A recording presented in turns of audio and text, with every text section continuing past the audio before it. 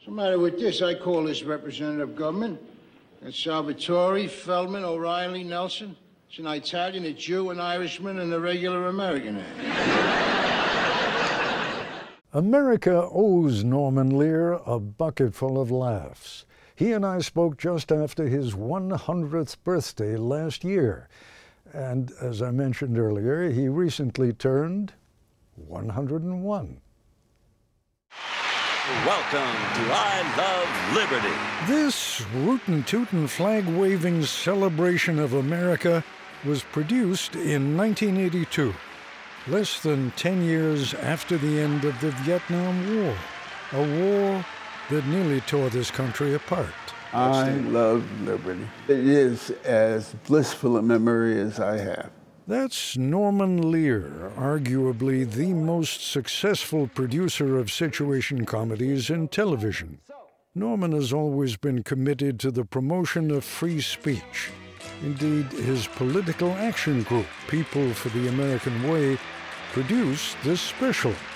Somehow Norman even found a way to have the late John Wayne, who supported the war, and Jane Fonda, who very publicly opposed it, sort of make nice on nationwide TV.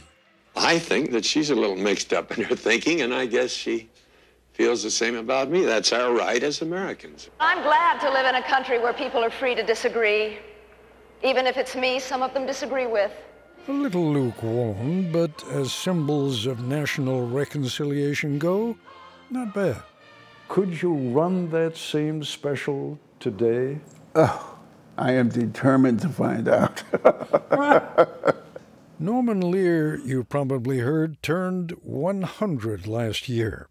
And when he talks about producing television specials now, he is not, I promise you, kidding. A half a dozen are in the works. We will be making more 10 episodes of one of the shows. That's great. I love it. I love it. I love it more. Boy, the way Glenn Miller played. In his heyday, let's say 40 or 50 years ago, situation comedies, the big ones, drew tens of millions of viewers. Norman produced a bunch of those. Here's one he's thinking of redoing. I'm pregnant. Anything but an easy layup. Norman Lear is considering recasting and reproducing one of the most controversial sitcom episodes of all time. You're kidding. That episode of Maude was broadcast 50 years ago. A 47-year-old woman who fears that she and her husband may be too old to have another child.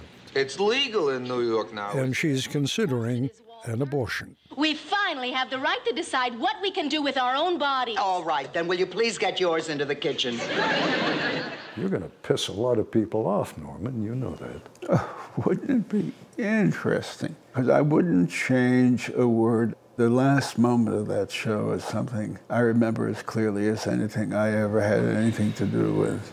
Just tell me, Walter, that I'm doing the right thing, not having the baby. And his response was, in the privacy of our lives, you're doing the right thing. In the privacy of our own lives, you're doing the right thing. CBS got thousands of letters. What do you think will happen this time around? They get tens of thousands. And then, of course, there was Archie. I know what Dr. Feinberg said. Feinstein, Feinberg, it all comes to the same thing, and I know that tribe. What made Archie Bunker so relatable was the likelihood that somewhere, at work, at the hairdresser, around the Thanksgiving table, if you liberals go on getting your way, we're all going to hear one big loud flush. That's the sound of the USA going down the toilet. Every family had or knew someone like an Archie who made us cringe. Who are you calling you people? You people are you people. Even as we stifled a laugh. You always managed to make us laugh, Norman, about the most dangerous things: racism, hatred, bigotry. Can you make us laugh today? If I were doing it today, yes, I would have a 13-year-old daughter who represents everything I care about and is a pain in the ass talking about it in her brilliance and feelings about America. She would just at 13 know a lot about the foolishness of the human condition and recognize problems that her parents are living with that even they are not facing.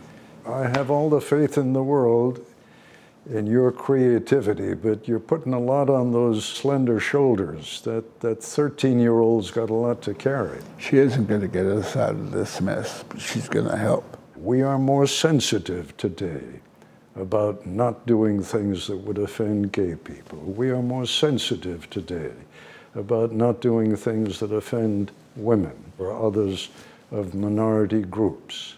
That has to be a good thing. You say we have to be more sensitive today. You think we're not? I'm not sure I agree with that. Every office now has a department of someone who is there to make sure that others in the department don't go around offending one another. We didn't have that 50 years ago. Is that a good thing? Oh, my God. My sense is there's something wrong, that we're living in a culture where that has to exist. That there is a role for a person to make sure that other people are being decent humans. It says something about the culture we live in. I'm getting the impression that what you're saying is we shouldn't need a department to make us be nice to one another. Yes. Yes, yes, yes. But your vehicle for getting us there has always been the ability to make us laugh at ourselves. The foolishness of the human condition. You're still going to do that? I pray so.